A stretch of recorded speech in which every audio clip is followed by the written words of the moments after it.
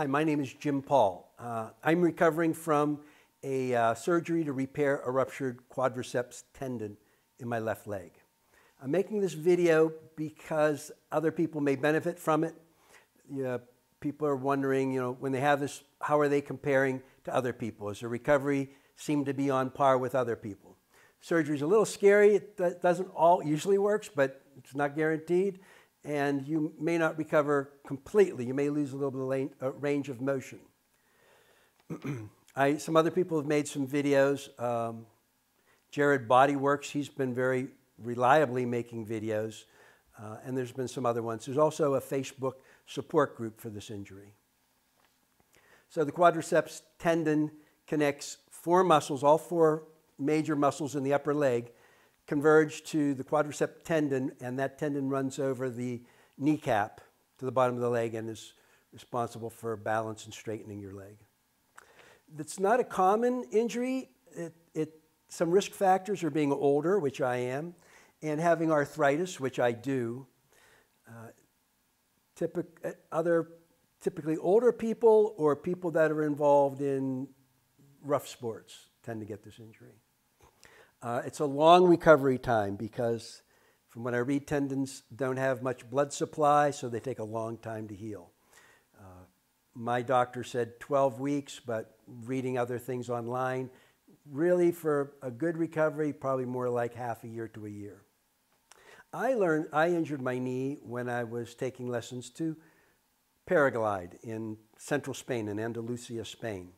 And on the very first day, I came down hard on my left leg and snapped the tendon. It took me the better part of a week to realize it's a fairly serious injury and that I'm going to need to return home and have it repaired. I was able to walk on it almost right after the injury if I could keep that leg straight. But a series of 3 flights and wheelchairs in the airports, I managed to get home and quickly get a doctor appointment, and they scheduled surgery pretty quickly. So a total of 12 days went by from the time I injured the knee to the time the surgery was done. And they say the surgery should be done as quickly as you can. The prospects are better if it's done quickly. Walking. I was able to walk almost immediately. For the first 2 weeks, maybe even 3 weeks, I used crutches somewhat. But as you can see from this walking, I can walk okay now. I mean, it's more like hobbling than walking, but I can get around. So for the protocol for this surgery for just about everybody is absolutely no movement of that knee for the first 2 weeks. So some surgeons will put the knee in a cast. More typically, you'll be wearing a leg brace, and that leg brace will be set at 0 degrees, so your leg's straight out in front all the time. After 2 weeks, it seems to vary quite a bit. In my case, I'm not to ever bend that knee or to use the quadriceps muscles except when I'm working to improve my range of motion. There's one other exception. After I've improved my range of motion somewhat, like I have a couple of weeks ago, I started to, I'm allowed to unlock the brace when I'm sitting down. As far as sleeping, I started sleeping without the brace at about 3 or 4 weeks. The leg seemed to stiffen on its own. That's the thing about the range of motion. It seems like every day you're starting back at 0 again. So some people get physical therapy or they do home exercises. To get the range of motion back, my doctor prescribed a passive continuous motion machine. And so here's what that thing looks like. I'm to use that 3 times a day, 2 hours a session, so 6 hours total a day. And you can adjust that machine in 2-degree increments. I like it because you have a lot of control over how much tension you're putting on the knee. At 14 days, which was my follow-up appointment, my knee was still quite swollen, my lower leg was swollen, and my foot was considerably swollen. So my doctor sent me for a venous Doppler blood flow study of my lower leg and to see if I had a blood clot, but luckily I did not. That swelling started to get better after I started putting my leg on the machine.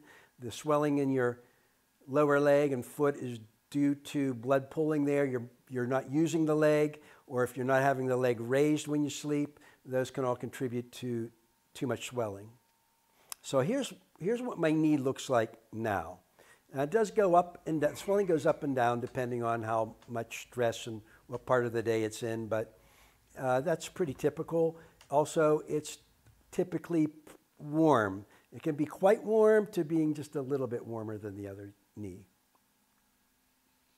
Sometimes, particularly if I have an incident, which I'll talk about in a minute here, I'll get shooting pains under the patella, and that's a setback. I'm worried that I damaged it. That happens for a number of reasons.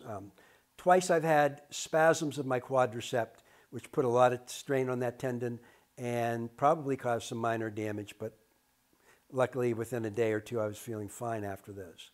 The other thing that happens is you're pushing the range of motion. It's hard. You have to push, but you can push too hard.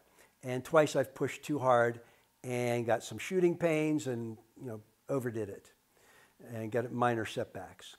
There's one other setback that's particularly dangerous that, if you haven't realized, if your doctor allows you to unlock your brace when you're sitting down, and it's much more comfortable if you do that, it's very easy to get up and forget to lock that brace. So if you were to, and I've done that maybe 5 times now, caught myself walking with my brace wide open, which means my knee could buckle, and that would be end of game if that happened. Or rising out of a chair and using my left leg quadriceps to stand up. That could tear the stitches out inside. So what I've resorted to is I have this shoelace and it's tied to one of my belt loops. If I unlock my brace, then I tie myself to a table or tie my legs together, which I've done right now, so that if I get up, I'll have some physical clue that I need to lock the brace. So, I live alone and I'm spending a hell of a lot of time by myself in my house. Fortunately, I have a neighbor who drives me to and from my appointments. My friends have been keeping tabs on me, sending me books. I keep busy I've taken up drawing. It's an old hobby. I work on my Spanish language skills. I try to avoid perusing YouTube a lot, and sometimes I watch movies. The other thing that helps me is for a good part of my life, I've had this routine that I do almost every day. It involves physical exercise with usually free weights, which are in the basement right now. It involves a meditation, a mirror talk, and prayer. I have not been able to use the free weights, so I'm using these exercise bands, and I'm just very careful not to do any exercises that involve my legs. And as of now, I'm still not doing sit-ups or leg lifts, but I'll talk to my doctor. I have a visit tomorrow, actually, and I'll ask him if it's okay to do those exercises. The other thing that's been helpful is I'm hoping in 12 weeks, although I may not have a full recovery, I'll be able to travel and do things, so I'm starting to schedule things. I'm interested in filmmaking. I've scheduled myself for events related to that. I've started scheduling, not booking, but making plans to visit friends overseas and do some flying again. So I hope your recovery is going along well. Good luck. And now I'm going to untie myself and lock my brace.